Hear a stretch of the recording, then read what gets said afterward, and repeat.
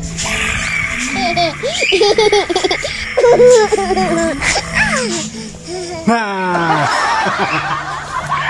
guys, welcome back to my channel. This is George from DyordzTv, Hobbiesnbeyond. So, namiss ba ako? So today's vlog, it's all about repairing my garage. So, para makasave tayo ng budget, kasi lately napapansin ko, dumadami yung crack dito sa floor ko. Ayan. Siguro dahil kasi dito ko pinaparada yung sasakyan. And then, ayan o.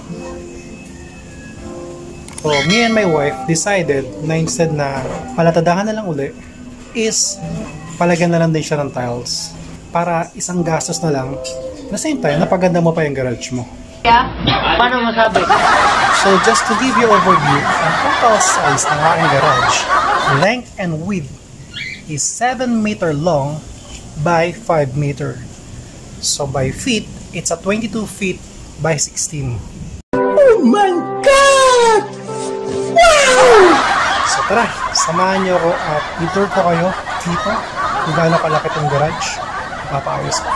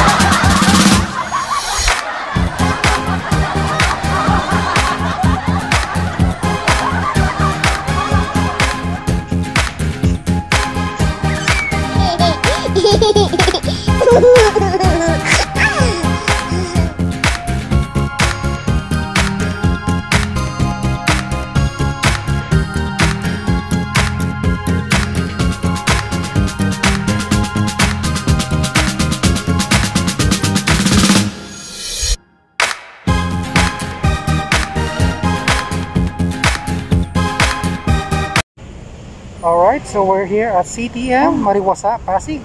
Alright, tara, samahan niyo ako, mag-canvas tayo ng tiles.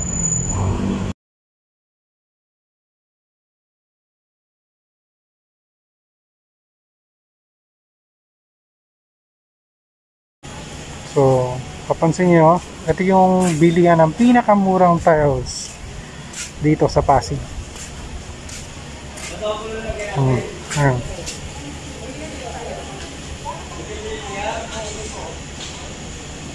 Oh yeah.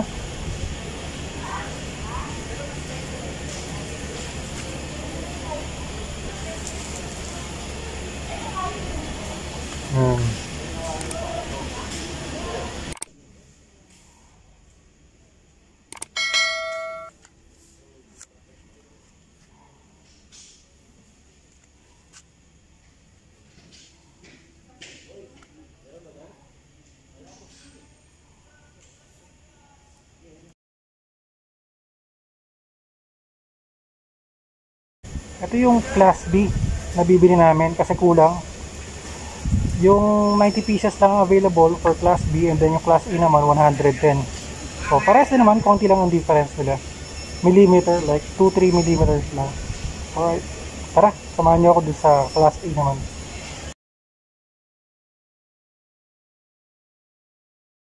Alright, ito naman yung class A nila. It's a 63.50 each. So, konti lang naman diferensya. Yung class B is 55.50 pesos. So, ito, highlight ko sa inyo.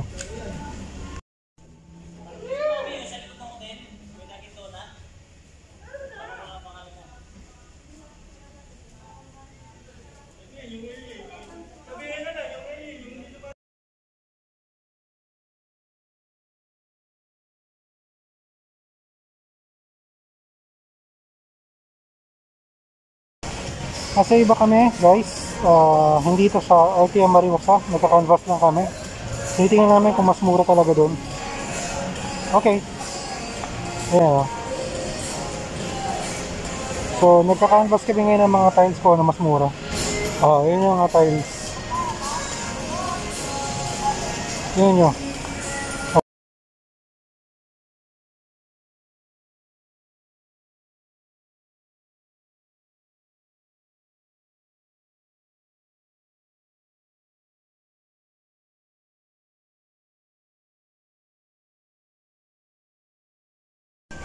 Makauwi na. Inabutan na ng closing. No! God, please, no! No! No! Oh yeah.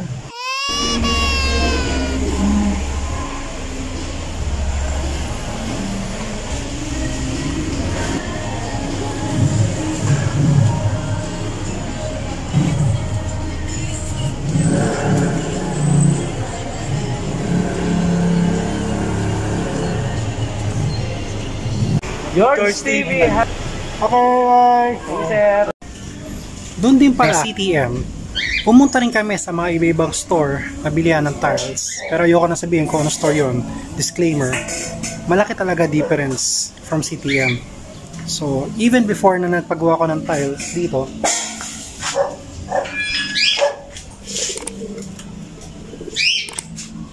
ito, doon ko rin siya binili. So, pumunta ako sa mga mall, hardware, kung saan, doon talaga ang pinakamurang tiles. Ang difference niya is like, may 10 pesos, may 15 pesos. So, minsan nagbibenta rin sila ng mga bulk na nakasil. So, kung di mo ganun karami ang kailangan mong tiles, alam mo, mga 10, 15, 20 pieces lang, marami nakasil din doon. So, ito pa rin tiles na binili ko. It's a 210 pieces. Estimated.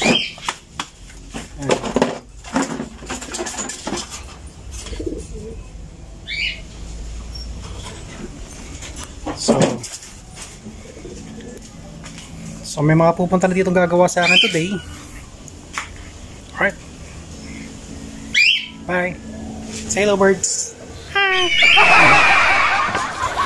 So, after ko makuha ng buong sukat itong garage at kung ilang semento ang kailangan natin kunin at adhesive at buhangin, tara, samahan nyo ako.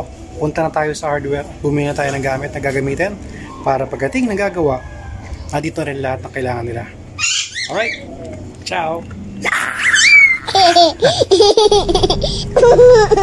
Alright guys, so tara, samahan nyo ako. Punta tayo sa hardware. Build tayo ng materials na gagamitin today. So darating na yung gagawa ko. So ang bibilin ko, since nakuha ko na yung sukat, is 5 kilo na grout, color gray, kasi ganun yung kulay ng tiles ko, color gray, para match sila. Then 15 kilos na simento, at saka 6 kilos na adhesive, and then tanse, at saka yung grinder cutter, and then 2 cubic na buhangin. Alright? Okay.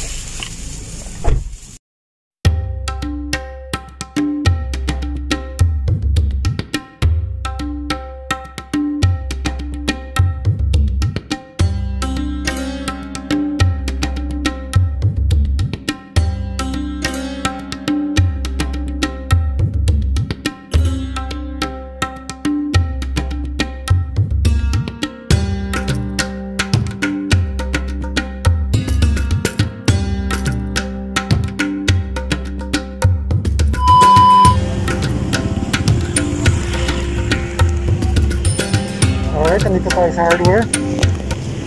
Meanwhile, alright, so medyo nalinis ko na lahat. Ito na paglalagyan ng mga simento na in-order natin. And then, sa labas naman, yung mga buhangin. Ito, pakita ko sa inyo. Yan. Okay, all set. So, hintayin ko na lang yung isang truck ng buhangin na pinadeliver natin. Yung simento, and yung adhesive. Ciao! Okay, sige. Na-vlog ko kasi. Ayun yung YouTube channel. Alright. Salamat. Sige.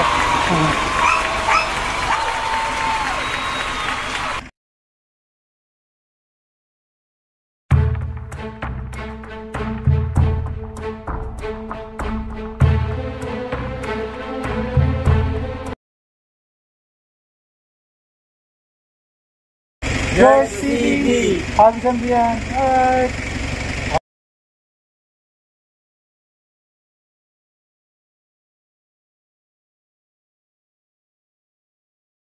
Alright, so ito, dumating na i-deliver natin. Semento at adhesive. Together yung buhangin. Okay. So we're all set. Pwede nang gumawa. Alright. A few moments later. Alright, so ngayon tinatanggal natin yung mga halaman. So ito na siya, pakita ko sa inyo.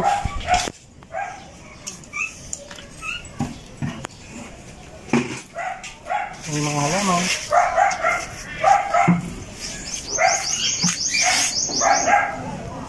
Oh yeah.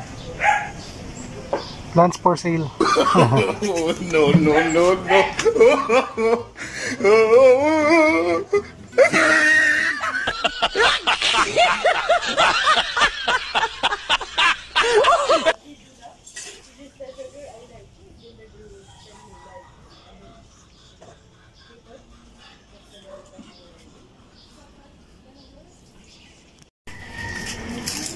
Alright guys, so it's day 1.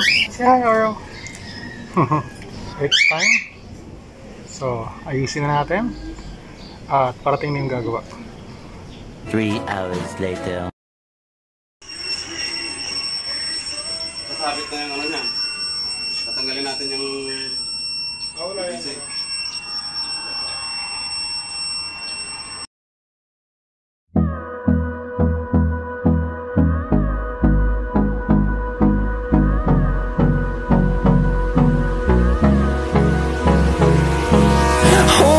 Close till I get up. Time is barely on our side.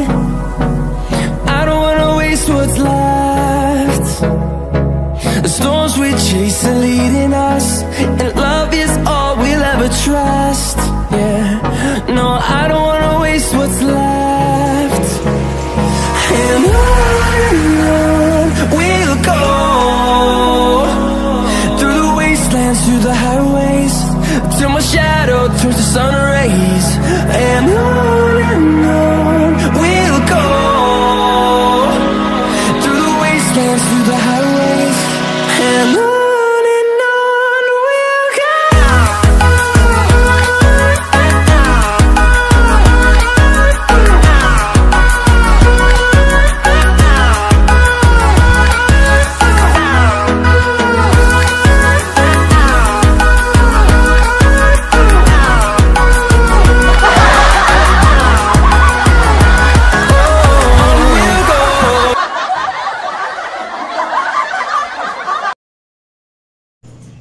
Alright guys, it's 6 o'clock in the morning.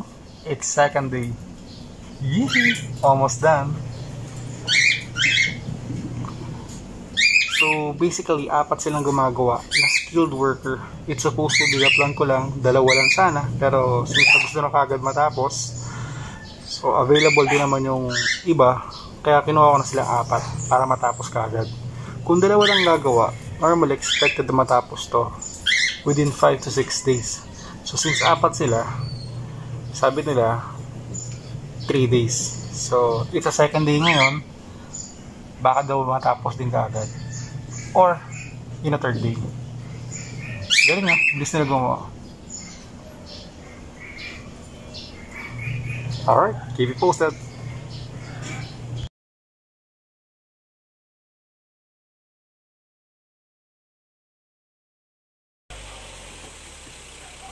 Welcome to delivery.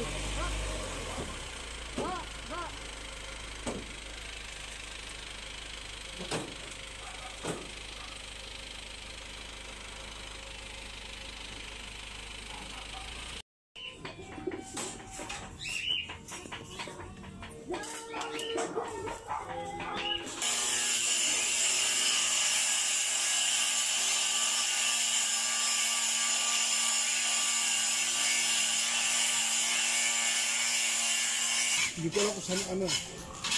Isa sa bumanok. Bravo.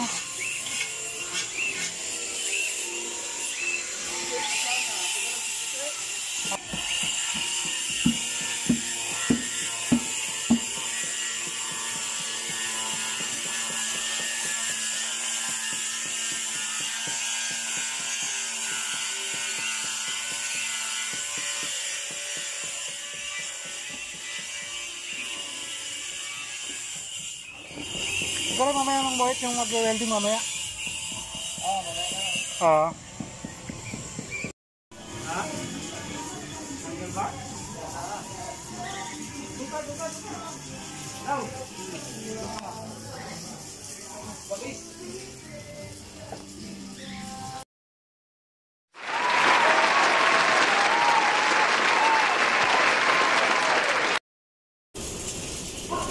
third day and last day.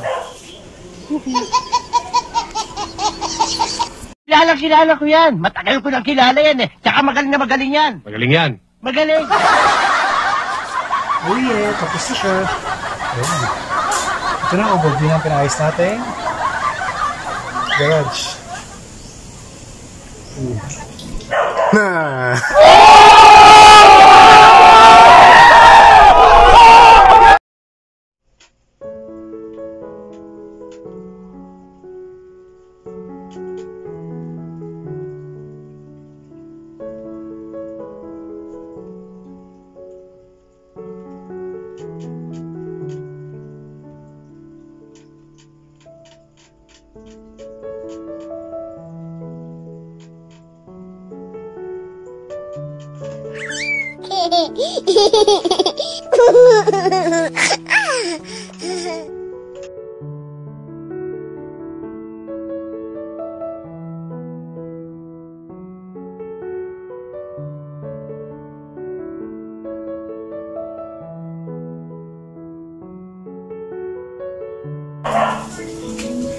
So now, cleaning day.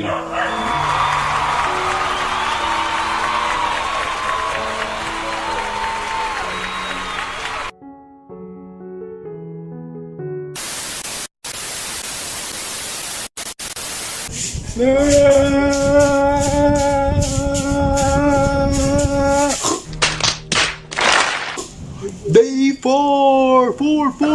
Alright guys, so ngayon day 4 natapos na yung ginawa sa tiles ko at napakita ko sa inyo ang overview. Ngayon, ang gagawin ko is general cleanup. So as you can see, makikita nyo sa likod ko, meron ako mga ingo tools na gagamitin dito. First thing to do is a general cleaning. Ano yun? So magmamap ako dito, sasabunin, but I'm not going to use the brush. Baka mawala yung grout kasi kakalagay lang siya kahapon. As you can see, dito rin yung mga aso ko, katulong ko. So nandyan sila. Sila rin din maglilinis din daw. Alright, so general cleanup again. So mop, sabunin, and then gagamitin ko rin din yung Inco blower. 2-in-1 siya. Meron din siyang vacuum, pero blower yung gagamitin ko.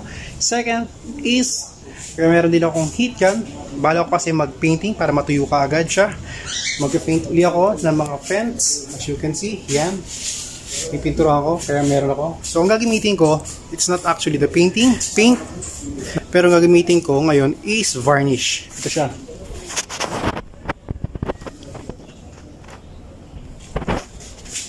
Yan. So gagamit ako siya ng Inco spray gun. Basta Inco, malakas gamit sa akin lahat. Mapalinis, house renovation. So ano man ang kailangan mong house improvement, nandiyan palagi si Inco. Alright? So anyway, yun ang gagawin ko for today. So I hope guys you like my video.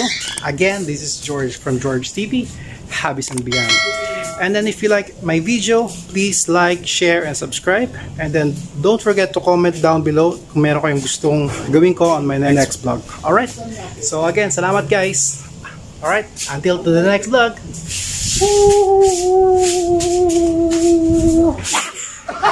Bye.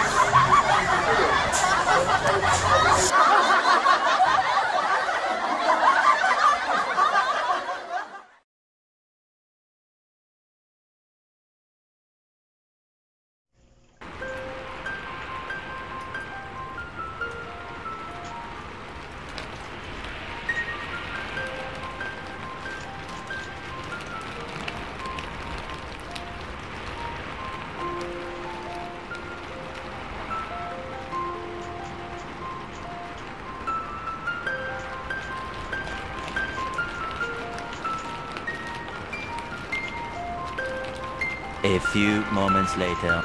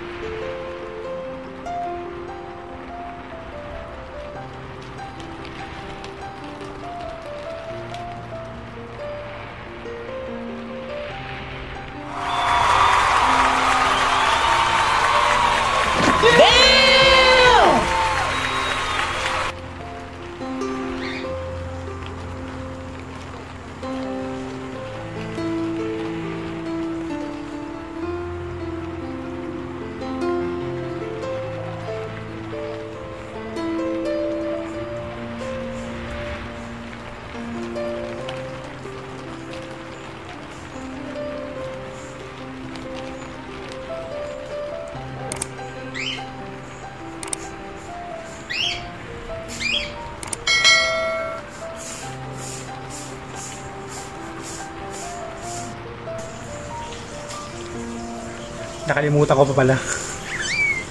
Kailangan ko pa pala tapusin to. Maglilinis pa ako. Okay, bye for now. Yan, stay safe. Bye. Until to my next vlog.